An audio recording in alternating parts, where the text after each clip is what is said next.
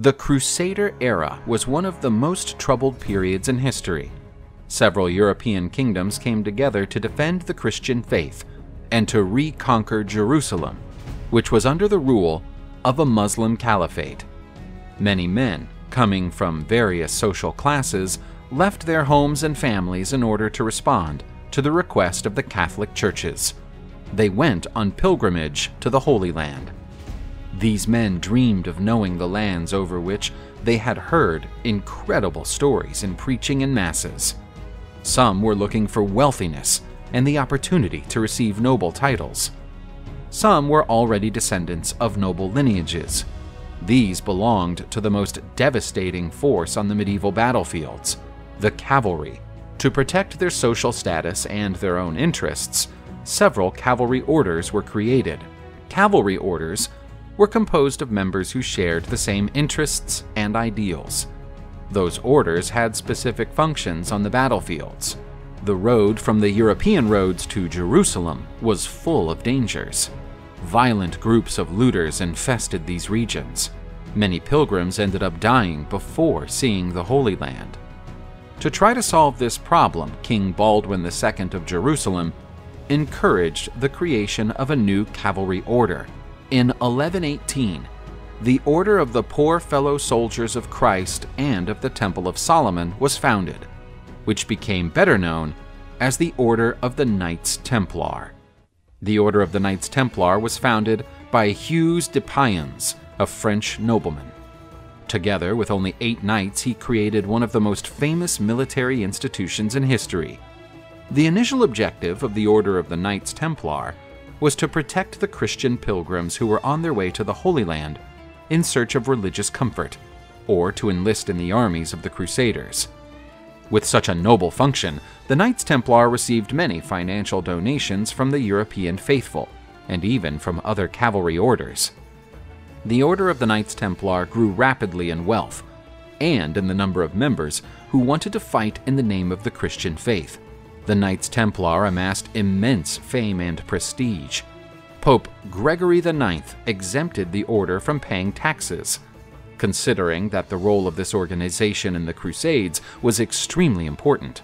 Because they were not obliged to pay taxes to the church and the crown, the Order of the Knights Templar accumulated wealth without equal.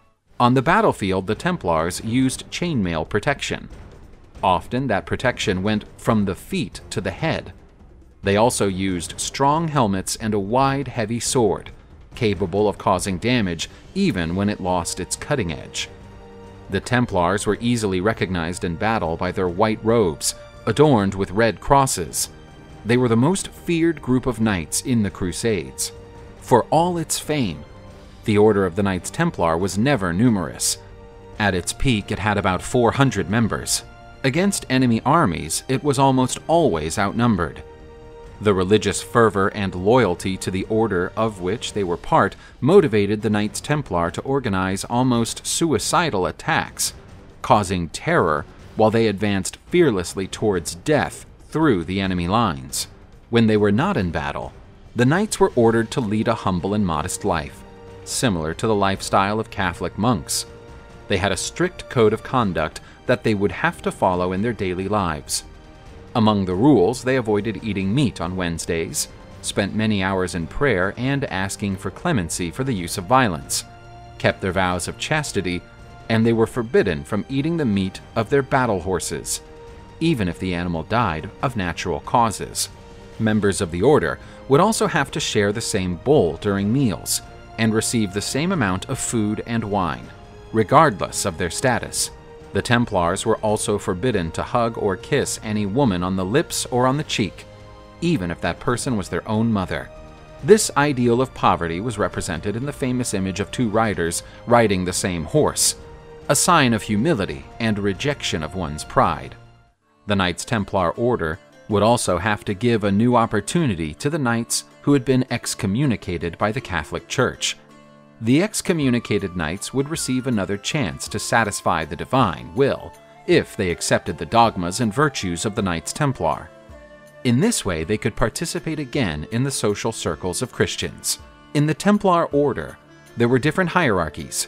Members who proved their worth could reach new positions, such as treasurer, who took care of finances, or master of weapons to train new recruits. Each cavalry order was commanded by its leaders, usually members of the high nobility. The Order of the Knights Templar was commanded by a nobleman who held the title of Master of the Temple of Jerusalem. With the accumulation of victories in the fight against the Saracens, many of these leaders nurtured new ambitions. Some cavalry orders became political rivals. There were frequent debates about who had the right to keep the conquered lands and receive their taxes. The Templars were supposed to be obedient to the church only, but in some cases they acted on their own ambition, attacking caravans and even Muslim villages in search of objects of value.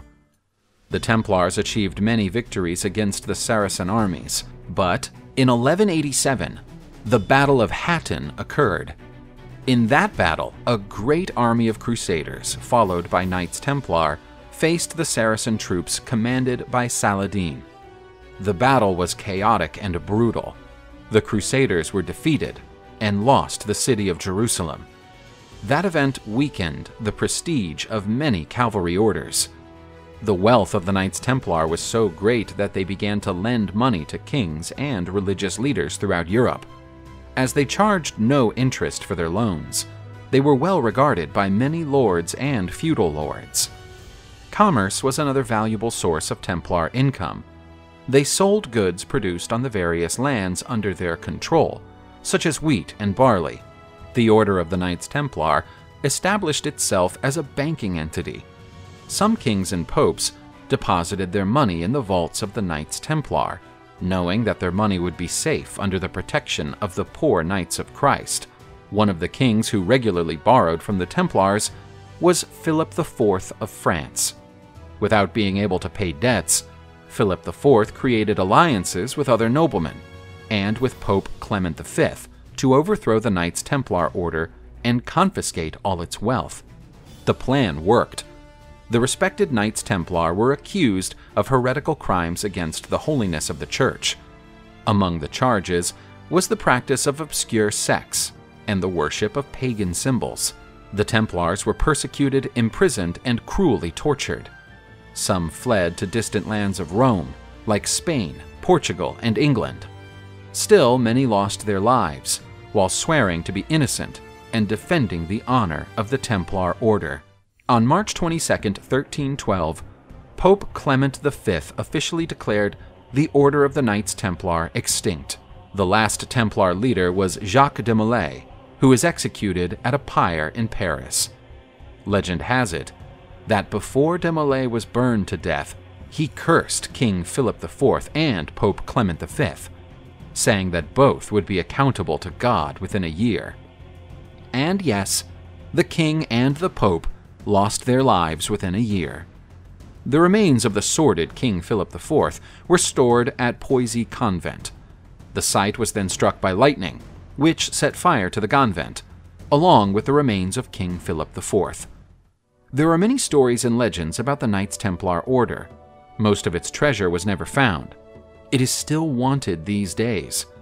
In antiquity, it was believed that the Knights Templars had found the Holy Grail chalice used by Jesus Christ at the Last Supper. In their secret vaults, they also kept the famous Ark of the Covenant, where the tablets of the Ten Commandments were, among other sacred relics. It is also believed that the remaining members of the Templars created Freemasonry, preserving its secrets under the mantle of a new secret fellowship. However, Freemasonry was created only 400 years after the fall of the Knights Templar, making it difficult to connect with the original order of the Knights Templar. In 2007, the Vatican acknowledged the injustice committed against the Order of the Knights Templar, absolving them of charges of witchcraft and other heretical practices against the Catholic Church. The history of the Knights Templar is a great example of the enormous power of faith in an ideal, and as greed can lead a king to commit acts of treason. The Templars will always be remembered in our history with admiration and reverence.